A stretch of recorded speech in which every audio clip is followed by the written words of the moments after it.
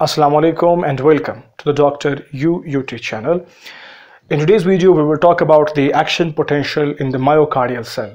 This video is in Urdu and available in English, so commencing in Urdu.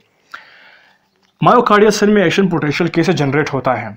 Myocardial cell में action potential generation को पढ़ने से पहले हमें कुछ बातें पता होनी चाहिए कि इसकी resting membrane potential जो है वो -90 है. कार्डियक सेल का जो रेस्टिंग मेम्ब्रेन है वो -90 है और ये 4 फेजेस पर मुश्तमिल है. Phase 0, phase 1, phase 2, phase 3 and phase 4. आप यहाँ से 4-0 भी कर सकते हैं, लेकिन यहाँ से स्टार्ट करेंगे तो बेहतर होगा. Phase 0, 1, 2, 3 and 4.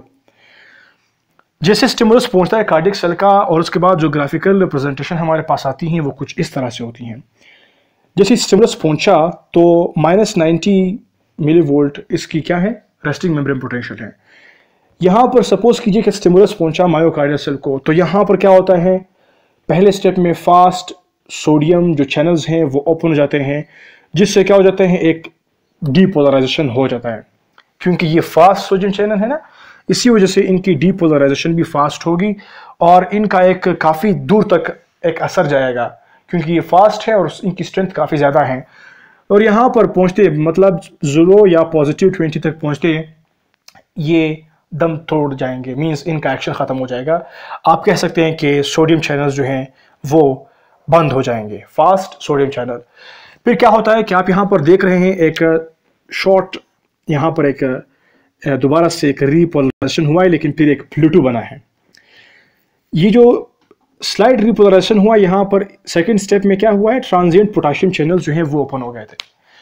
पोटेशियम तो आप जानते हैं कि वो रिपोलराइजेशन करवाते हैं, लेकिन ये ट्रांजिएंट है, शॉर्ट लिव्ड वाले हैं, इसीलिए इनका असर जो है वो बहुत कम होता है. दोबारा से फिर ये बंद हो जाते हैं और यहाँ पर फिर क्या होता है, थर्ड स्टेप में जो भी प्लूटो बनता है, यहाँ पर इनकी वजह से कैल्शियम आयन जो हैं वो ओपन हो जाते हैं. कैल्शियम आयन जब दोबारा से, आप जानते हैं कि सेल के अंदर जब जाएंगे, बाहर से अगर पॉजिटिव जो है वो नेगेटिव अंदर जाएगा तो वो एक किस्म का डीपोलराइजेशन फिर क्रिएट करवाएगा ना. हम जानते हैं कि सेल डीपोलराइजेशन तब होता है जब पॉजिटिव आयन मूव करता है आउटसाइड से इनसाइड सेल. तो यहाँ पर फिर कैल्शियम भी तो पॉजिटिव है, मूव कर रहा है, तो क्या होता है, ये स्लो है जिसकी वजह से ये शूट अप नहीं करते, थोड़ा सा आगे इनका असर चला जाता है.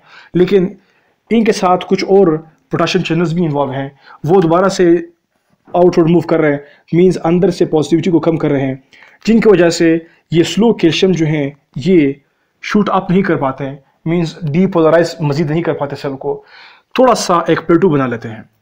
फिर ये स्लो है ना, इसीलिए इनका भी असर कम होता है और ये भी आगे थोड़े से जब जाते हैं तो इनका भी सांस बंद हो जाता है. तो फिर क्या होता है, यहाँ पर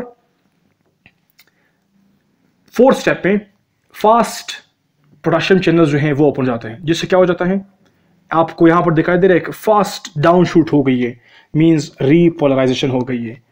ये क्यों, क्योंकि यहाँ पर फास्ट पोटेशियम है, बाकी सारे जो स्लो कैल्शियम चैनल थे वो बंद हो गए थे और ये इसकी वजह से रिपोलराइजेशन हो गई. तो ये फेज़ 3 का अमल है. तो फेज़ 2 में प्लेटू बना due to the slow calcium, और फेज़ 1 में ट्रांजिएंट बना, ट्रांजिएंट रिपोलराइजेशन हुई ड्यू टू पोटेशियम, और फेज़ 3 में क्या हुआ, पूरी मुकम्मल रिपोलराइजेशन हुई due to fast potassium channel. और ये फोर्थ स्टेप है.